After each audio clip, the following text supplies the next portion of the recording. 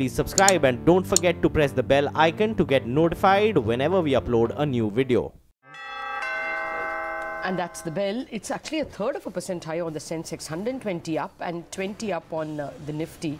That's 0.2. So that's a bit of a discrepancy between the two tall indices. And the Nifty Bank as well, 0.2 higher. And I think their Yes Bank is helping. Adani Ports has risen. Clearly, Karan Adani's statement that free cash flows are coming now thick and fast has helped that stock. HPCL is up 0.1% approx. Indiabulls Housing 1%. That's been having a good run for the past couple of days. HUL now regaining. After all, yesterday it saw profit taking on good news, and today there's buying. HCL Tech is up 1%. So market's just about pleased with the numbers. Remember, it's already gained a lot, a goodish bit. Tech Mahindra closely following suit, again up about 1%. Coal India, Reliance, of course, numbers due today. iShares, HDFC, Bharti Infrastructure, all of them are about a little over 0.5% higher. Actually, a decent performance at the index level, considering that yesterday it did set a record. On the weak side, Ultratech Cement is still paying for those numbers which didn't flatter. Infosys is down almost 1%, well, 0.7. Bharti Airtel, the numbers again did not flatter so much, and that's down about 0.67. Vedanta, Z, Wipro, Hero Moto, Tata Motors, ICICI Bank, Aurobindo, Bajaj Finance, all of them down between 1/4 and 0.5%. So nothing's down really majorly, nothing more than 1%. And on the gainers, what's taking away the honors is Adani Ports, Adani Ports, Adani Ports. Okay. Well, you know, in the broader markets, Lata, it's absolutely flat right now. But the biggest theme that stands out is the fact that all these leveraged stocks continue to fall this morning. Whether it's GBK Power, JP Infra, Rel Power, Adani Power, all these stocks are down anywhere between 2 to 5% odd. So it just gives you an indication that, you know, perhaps the party is over as far as these highly leveraged stocks are concerned. In terms of the GST theme, there are many stocks that are playing out on the upside. Wonderla is up almost 6% as GST on amusement theme parks has been reduced from 28 to 18%, almost 7% higher now on Wonderla. You have JN Irrigation, GST on drip irrigation facilities have been reduced from 18 to 12%. So JN Irrigation is in the green this morning. Gitanjali Gems, GST on studded jewelry. Remember, the company just told us that working capital will get reduced. So Gitanjali Gems is trading in the green, 2% higher there. TBZ is also 2.5% higher there. And a couple of other stocks, Biocon, their deal with on the biosimilar space with Sandoz. Biocon is holding up in the green, up almost about 2% or so. And, you know, some of these heavyweights continue to be in action. So names like HCL Tech, Yes Bank, etc. But otherwise, Anuj, the mid-cap space, you know, once again moved into the red. Is there a risk of a further sell-off in mid-caps? We'll find out, Sonia, about that. It's not an inspiring opening, let's put it that way. Even Yes Bank, for example, has not really, you know, seen follow through. Will be interesting to see at lower level there is some buying on that, but that's also not had a decent start. So let's see. Okay, 3/4% higher now on that stock. In the mid cap, I think yes, there is clearly some problem points. So advance decline is still in favor of advances. Let's see if that starts to turn, because that I think would be the first indicator of what could lie ahead in the mid cap space. But Ashwini, your thoughts on market opening, and is there a trade?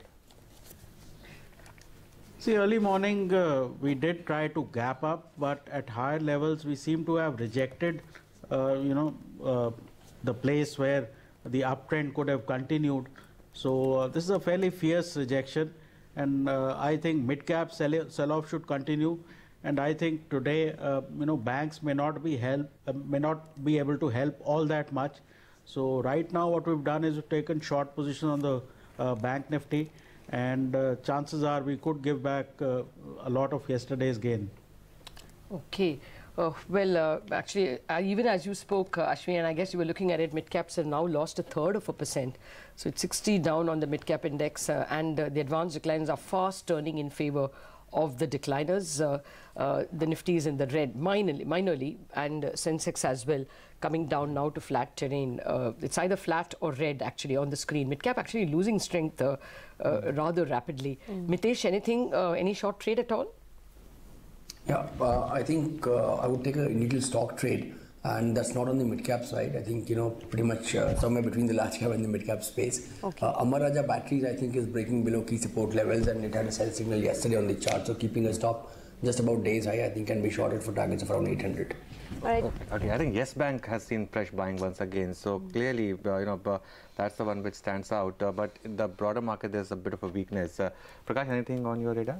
Yes, HDI looking weak, can see a slide to levels closer to 58 zone. So is the case with Z Enterprises. Looks like a target around 575 is possible on the downside. Both slides.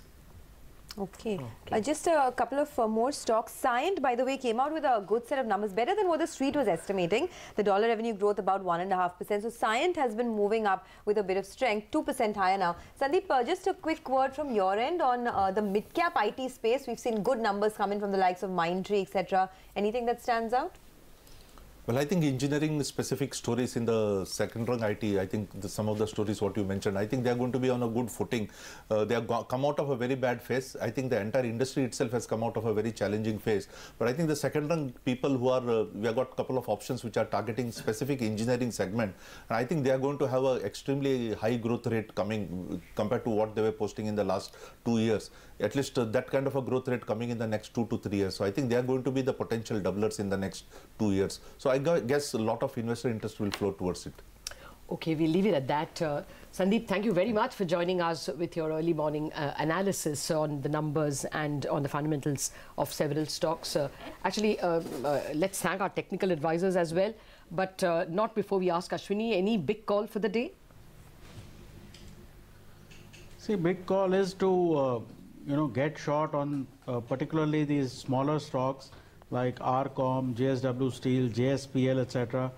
Things which have had vertical runs, and out there you should be able to get traction on the downside soon. Okay. Thank you very much. Yeah, sorry. No. Okay, so absolutely flat for now on the index itself. Just a couple of more stocks. You know, the last few days have been exceptionally good for Just Dial. Today as well, Just Dial has picked up pace. In fact, in the last 1 month, it's gone from around 450 or so. Look at that, 570. So there is pressure in the mid-caps, but then there are a lot of mid-cap stocks that are moving up. It was down 12% yesterday, Sonia. 12% in late trade yesterday. In fact, this is one stock where the gap up could actually be sold into, because and this is the kind of stocks that you got to be a bit cautious about, because if you see the chart of the stock yesterday as well, it slipped off quite a bit. Ashwini, it's 2% higher right now. Is there a trade here? The 2% higher should be used to sell into Just Dial, because yesterday's decline, chances are, will continue at some point. Well, at the moment, the mid-caps have just about steadied themselves, but if you look at the advanced declines, there's no steadying at all.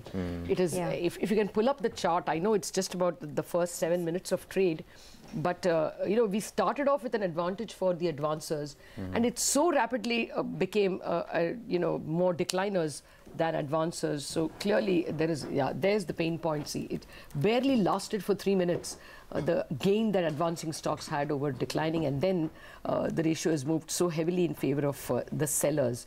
We'll have to wait and see. At the moment it's flat at an index level, but a lot of pain in all those leveraged companies, the NCLT companies, the stressed metal and power stocks, all of them seeing pain. Also, I want to mention Ultratech Cement is falling further. Remember, we saw a margin disappointment yesterday led by lower realization. So Ultratech Cement is now down more than 1% or performance getting rewarded, Yes Bank and Adani Ports. I think Adani Ports is a stock which we may have to keep on our radar. The advanced decline is already in favor of decline. So let's see. Normally what happens on Fridays after sort of deleveraging is that by 11, 12, you see a lot of this pain getting over. A lot of stocks are hitting lows of the day. I think BML, GMR, that's also hit the low of the day. Also, a couple of other stocks like PTC, Ramco Cements, they are hitting lows of the day. So a couple of these stocks are seeing lower levels. Let's invite our market master then, Mahesh Patil, Co-Chief Investment Officer at Aditya Birla AMC, Sun Life AMC is with us. Good morning then, Mahesh. Yeah, good morning. So, do you think this last couple of days or weeks have given a bit of a warning sign that the 2017 mid-cap party, which was just one-way street, things could be changing a bit? Yeah, we've seen some volatility in the recent past, while the Nifty continues to really move up. So, yeah, I think people have been, you can't be complacent. I mean, last year there was very little volatility we saw in the broader index and also in the small and mid-cap space. But I think going forward, one can expect slightly higher volatility. It's what looks like. and the margin for error is very little in some of these names, right? So if there is anything negative, yeah, you would see slightly higher reaction over there, and that's currently what we are seeing. Okay. There was a theory that Anuj discussed earlier in the morning, especially after this 3 days of mid-cap fall that we have seen. Yeah. Was last year the year of mid-cap and this year the year of large caps, would you say? Yeah, interesting. I think we were also debating that, whether, okay, this year Nifty should do well, because, I mean, if you look at the driver for Nifty would be the larger flows, FII flows, which were not so strong in the last calendar year. As we look into this calendar year, there is a reason to believe that the flows into emerging markets continue to remain fairly strong, right? With dollar index hitting a new low, and India flows, emerging market funds, if you look at the India overweight, which was there, which used to be around 4 to 5%, has come down to below 2% or so. So yeah, there is room for more money to come into India from FIIs this year. So given that, yeah, one could probably see the larger caps doing slightly better, and relative valuations there are also slightly favorable. So yeah, it could happen, yeah. No, I'm asking a very reporter question. That big FII number yesterday, so should we take it that FII buying is resumed in some fashion? I don't think we can look at the one-day number, right? There could be in a particular stock, or there could be some block deal which could have happened. But I think indications for this year for FII flows into this thing, it looks slightly better, because last year we just had around $6 billion. Normally we used to get around $14–15 billion on an annual basis. And looking at the global outlook and risk appetite, and especially outlook on emerging market flows, I think the number could easily be double this year what we saw last year. Okay, Mahesh, hi, good morning. In fact, at that meeting that we had last week, where the fund managers were meeting, there as well you said that, you know, things are extremely bullish for the market. But I was just going through some of your funds, and you have a high exposure in the IT space, Infosys, HCL Tech, etc., in your BSL Frontline Equity Fund. Has the tide turned for the IT sector, and do you see better days yet? So the IT sector is still trying to move out from that lower growth, or band of around 7 to 8% kind of a volume growth. There is expectation that with US doing better, we have seen US corporate with the tax cuts, you see profitability will be higher. You would potentially see higher spends, discretionary spends from US corporates going into the next this calendar year. So if that happens, yeah, you could see a revision. But as of now, we haven't yet seen the commentary from the companies improving. There are, at least in the digital space, we are seeing some of the larger companies now trying to get larger deal wins, so which is a bit positive. And so I think the sector looks good from a value. It's underperformed. Valuations are not demanding over there. But the growth trajectory to improve, I think one has to wait for 1 or 2 quarters to see if that turns around. And rupee hasn't been very supportive for these companies, because at a time when your top line growth has been pretty modest, and then you don't have the margin levers also playing in, we haven't seen any significant growth in profit over there. But if rupee kind of depreciates, which could be a view from here on, I think you could see a 2–3% depreciation in the rupee. I think the stocks will do reasonably well. Okay, by the way, the market is, you know, a lot of mid caps are seeing selling pressure. Jindal Steel and Power, SRF, JSW Steel. Just look at the chart of Just Dial. It's just continuing with yesterday's massive slam dunk that it had, and that gap up actually was used to sell into, and that stock is now down about 1%. Consumption stocks have done remarkably well. Branded players have done well, Mahesh, but valuations, of course, are high. So how would you position yourself in these stocks? So yeah, consumption story I think looks still fairly okay. I mean, we've seen this quarter people expecting that the rural demand should start to improve. So that's big driver for consumption, especially the low ticket consumer staples as well as consumer durables. And looking at the government focus on rural area coming in the next couple of years, I think we should see that should be a fairly strong growth area for consumption to pick up in the next few years. And these companies are no doubt expensive, but clearly in some of these, especially the consumer discretionary names, the consumer durables, there is room for penetrations to increase in certain categories, and also the impact of move from unorganized to organized should help them to drive slightly better growth rates. So I think the visibility in terms of growth in some of these names looks fairly good in the coming years. And so despite the higher valuation, I think valuations market is not going to look too much and dissect that. As long as there is earnings growth and my valuations are not exorbitant, right? I think the stocks should be fairly good, and we are positive on these names. Okay, I was going to ask the same question that Anuj asked you. Yeah. Hindustan Unilever volume growth at 11.2%, and even the commentary that rural markets they're pleased with the performance. Will that therefore make you? Where would your accent lie? It would still lie in discretionaries rather than staples? Yeah, I would say so, because the staples, again, the valuations are higher. We don't see any meaningful upgrade. I mean, compared to the lower base of the last year, yeah, the numbers are looking good. Okay. But again, the growth rates over there would still be, volume growth would still be around 8-9%. I don't see that going up. Okay. Whereas in the discretionary sectors, the growth rates could be in the mid-teens or there. So, and that's where the difference would be. I wanted to come to capex. Yeah. But there were 2 or 3 bright things. The expectation of more road contracts because of the government's thrust, and a usually conservative L&T CFO couple of weeks back told us that the last 2 months were very good. Anything that excites you about the investment infrastructure space? Yeah, so we have seen some good order inflows in the last few months, especially in the road sector, which has been dragging a bit. In the first half of this fiscal year, we haven't seen much orders come through. So it's kind of a bunching of those orders which we are seeing in this quarter. It's not like suddenly things have picked up. First half was a lean period. So that's where the excitement is. But overall, I think we have seen infrastructure space where roads have been doing well for the last couple of years. There has clearly been a pickup in railway ordering, which we have seen in this year, both for railway track laying and for electrification. Urban infrastructure orders are coming in pretty well. A lot of these state cities and municipalities, they are spending money on that front. So that's again a clear area where strong order inflows are coming in. Apart from that, I would say that the capex cycle, the overall private sector capex, is still some time away. The good thing there is that with the bank recapitalization, the deleveraging in the corporate sector has started.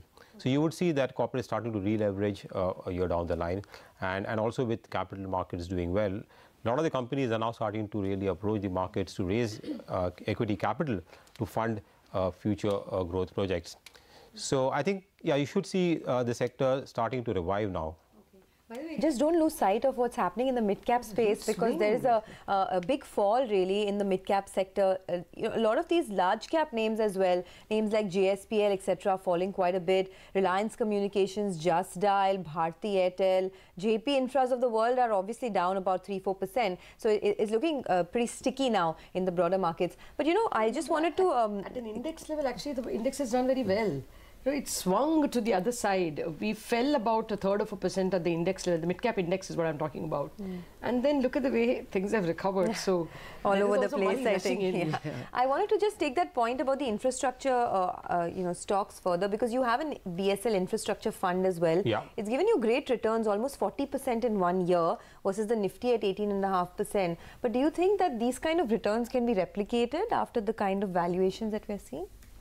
So I think last year was a phenomenal year, not only for infra, but even for the other like mid and small cap sector. I mean, the mid cap index gave a return of almost 40% or so.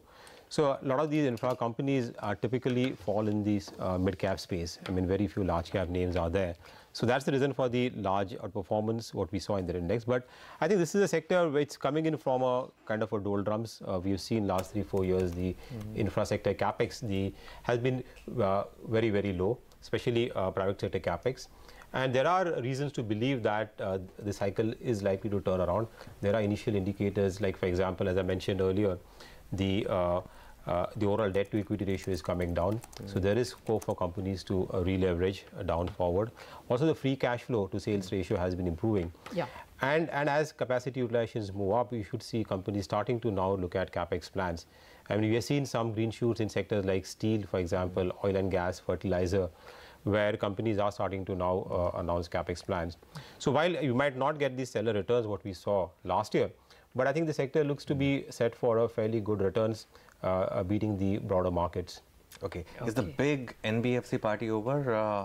Of course, you work for one company, but generally, your sense about the kind of huge run that we had in NBFCs as a sector, is that coming to an end, even if some stocks may do well? So I think NBFC sectors, looking some consolidation or some pause over there. I think the turnaround in the interest rate cycle is something which is causing some worry over there. But I think there could be some margin pressures. Okay, we could see that. But the clear story in the NBFC sector is the broader growth, what we are seeing in some of these places, because there are a lot of areas where which are underserved, and NBFC which are catering to that sector and not really competing with the banks directly. I think there is enough room for them to grow. So while there could be some margin pressures over there, but I think in certain areas, especially like for example in the small ticket financing, rural financing, and even in the mortgages, companies catering to the self-employed class, we continue to see a very pretty strong growth over there. So so while valuation re-rating from these levels is not likely, you might see some consolidation, and there could be some differentiation among the NBFCs also how they are placed. But I think the longer term story in NBFC still looks fairly good in a few names. All right. Thank you very much, Mahesh, for joining us. Yes, probably not as heroic as last year, but some NBFCs may prevail. But this year's heroes could well be IT stocks or IT companies. The stocks have been on a tear lately. And what we want to ask right now is, are things finally on the mend? We've got the person who actually reported very good numbers. We are asking Krishna Kumar Natarajan, the Executive Chairman at Mindtree. Also joining us in this discussion is Sudhin Apte, the CEO and Research Director at Offshore Insights. Gentlemen, good morning and thank you very much for joining us. To you, Mr. Natarajan, first, this was a very good performance that your company put up, but it is not to discuss Mindtree that we are calling you. Are orders, is the order flow, pricing and other fundamentals in IT space improving? I certainly think so, Lata, and it's wonderful to be on your show. Clearly, technology going beyond just being an enabler to being the business itself, we are seeing that in large global enterprises. To that extent, the investments in technology, how people are thinking about it, and there's far more clarity in terms of saying, how do we use technology to really become a competitive differentiator in the business and win market share, is becoming a bigger and bigger theme in boards across enterprises. So I'm very, very optimistic in terms of the opportunities for technologies over the next few years. Rajan, good morning. The question I have is that at least the market is pricing in that maybe some companies are now adapting to the business model. For last 2 years, the big worry was that is the Indian IT story over? And now, it looks like some companies are adapting. Would you say that that's right in terms of, moving to digital, in terms of cloud and all? Are the business models changing? I would think, Anuj, what the question raised, is the Indian IT story over? I think it's really starting. I would think there's far more opportunities in the future. And I agree with you that obviously this needs to be done in a very different model compared to what one was used to earlier. It's no more a cost efficiency play, but how do you innovate and co-innovate for the customer? And digital and probably areas like that are very key. Certainly companies which took a call to call them out earlier, invested in them and got prepared for this change, are starting to reap the benefits. But I certainly think the Indian IT industry has the capability and the confidence to get prepared for the new world and gain much more prominence in the new world. Can you throw some more light on what the digital transformation could look like for a company like Mindtree? Because your own digital business has grown quite a bit. The proportion of digital to your overall pie has gone to almost 44% now. What kind of steps can we expect to see from the company in the near future? That's a very interesting question, Sonia. Like you said, I think it was in 2014 we called out digital as an area of focus. And we also did not see it as a technology, not as social media, analytics or cloud, but how do you really ensure that using some of these technologies we actually address a business problem. So some of the early efforts in configuring the digital group as a business, really embedding domain expertise and solving real business problem have really led us to a leadership position in digital. And we clearly see the deal sizes in digital today are increasing. I would think digital is getting more industrialized, and in the last 12 months we have seen deal sizes which are multi-million, multi-year in nature are increasing. And we think Mindtree is well positioned to really capture on that because of the track record we have in executing large, complex digital transformative type of projects. Digital also beyond just technologies means that reskilling is extremely important, because the existing workforce needs to be really reskilled in approaches which are very different, which involves a very immersive learning experience. So that's going to be another challenge which companies which are wanting to leverage on the investments companies make in digital transformation need to do. And the last aspect which I would call out is that the decision making is getting democratized. So how are organizations preparing for that is also important. Fair point, Mr. Natarajan. Now let me move over to Mr. Sudhin Apte. Sudhin, from your perch, where you see several companies, several suppliers and several buyers, are you getting a sense that Indian companies are adapting and able to get more digital orders? Yeah, morning, Lata, and very happy to be with KK after a long time. So good morning, KK. Slightly different view than what KK talked about, primarily because I think, his views are more tuned to what Mindtree is going through and the performance at Mindtree.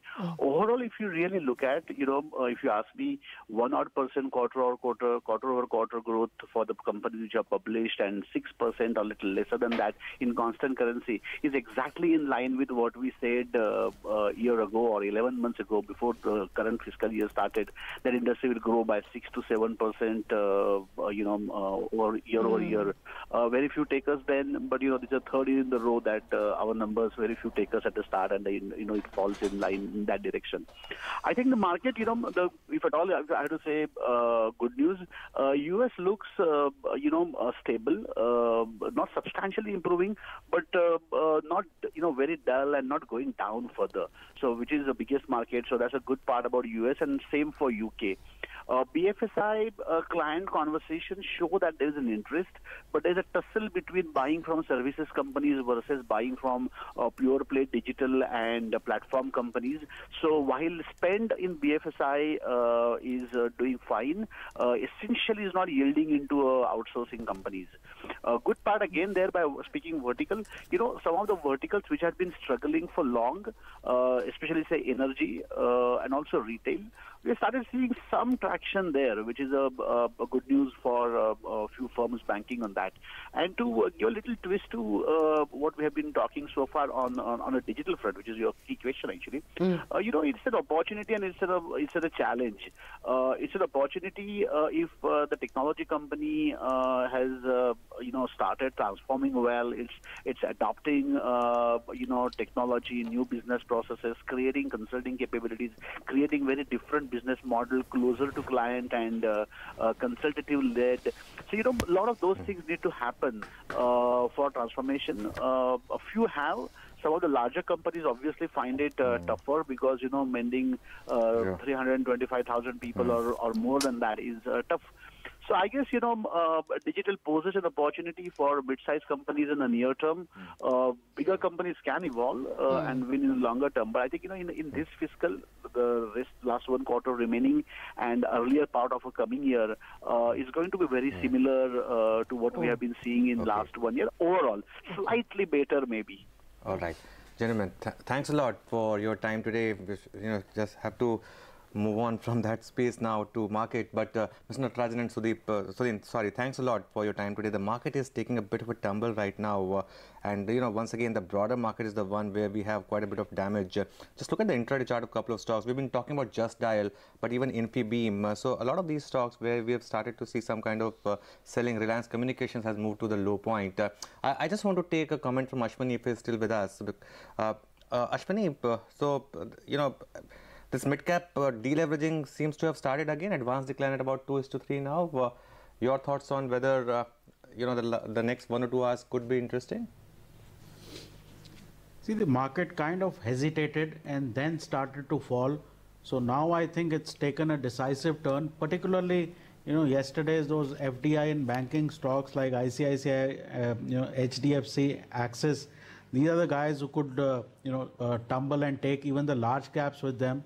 I think the mid-cap index went substantially into the green and has again started to fall. So there's a clear, sell-on rally type of sense which is coming. So I think this sort of opening should see follow-through. How long, that we'll see. But today you should see substantial selling. Okay. Well, we will come back to you for more stocks, Ashwini.